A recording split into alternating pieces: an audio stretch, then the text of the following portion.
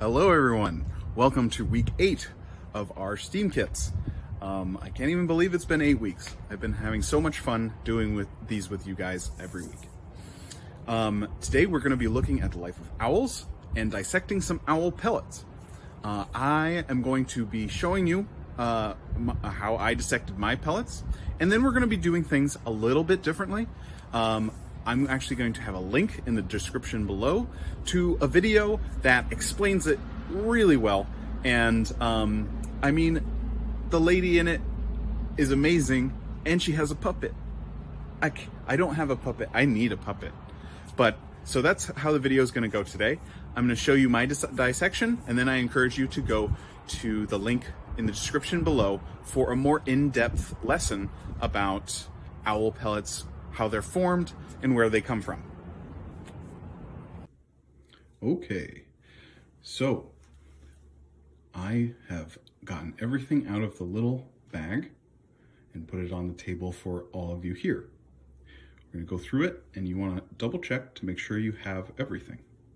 We've got our tweezers or forceps, we've got our mask, our pick, 2 owl pellets, 2 gloves, and our identification chart here.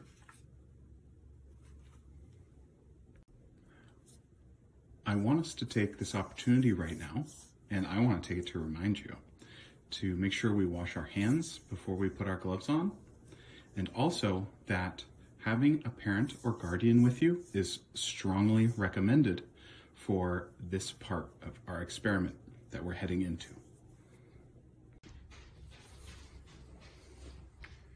Okay, I have my gloves on, and I have my mask on. You can't see, but I have it on. And we are going to first open one of our owl pellets. We're going to put one aside for now. I'm going to open this one.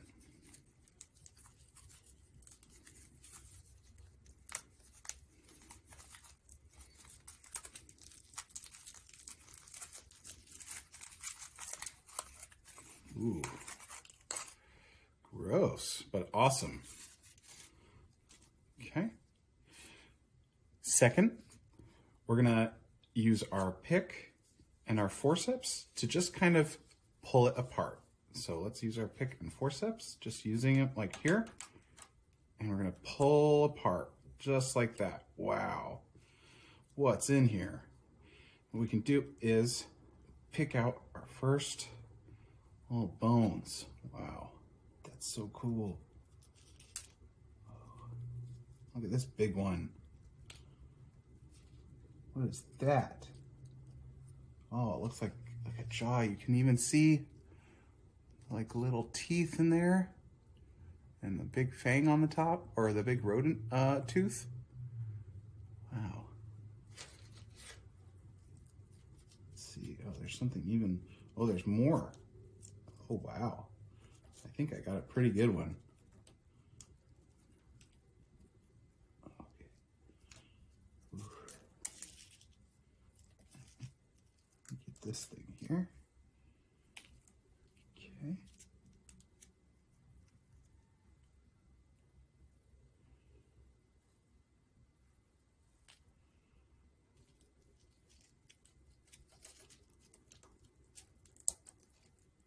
I think this is my favorite video so far. This is so much fun.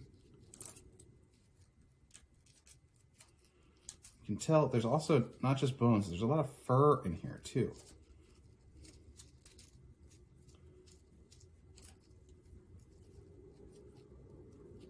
Wow, look, it's like the other side of that jaw.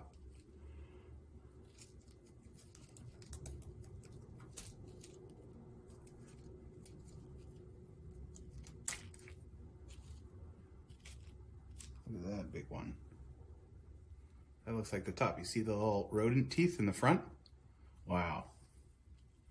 Now what we can do here, what we're gonna do next is, you know, you can continue to pick all the little bones out of your owl pellet. I'm gonna stick with those that I have right now, and then I'm gonna show you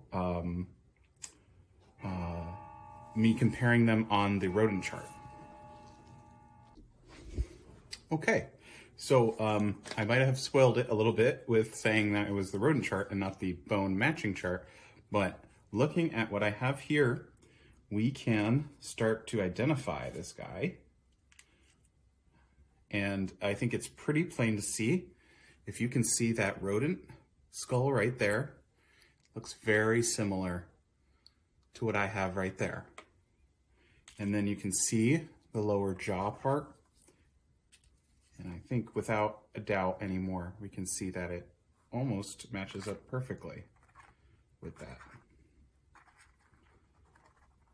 It's a little bit more curved. Let's look at the other bones. Let's try to identify this bone. Let's see here. Aha, it looks like this is one of the arm bones. Yeah, look how similar that is. That's wonderful. Okay, guys. You know, to your heart's content, can continue to pull more out of your owl pellet, and then you even have a second one if you want to see if there's a different, you know, animal in the other one. I hope you enjoyed this experiment. I really did. This was a lot of fun. Please check out the video below for a professional video about owl pellets and how they're formed and where they come from. And you'll even see the lady in it dissect her own owl pellet. So have fun with that, and I'll see you all next Thursday. Bye-bye.